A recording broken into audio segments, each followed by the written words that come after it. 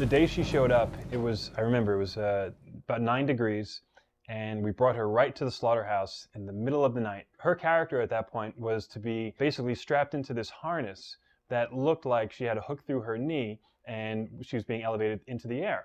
And that's what it says on paper that she's being required to do. What she didn't realize is that's exactly what we did to her. The only difference is there wasn't a hook through her leg, but she was being lifted by a harness that was held on to an actual hook and an actual wheel connected to a pulley that was the original hook and pulley from the slaughterhouse. So the only thing that was different was the edge, which was part of the harness. Otherwise, she was literally hanging upside down on this thing with just a wheel, a metal wheel, and wheeled through the slaughterhouse.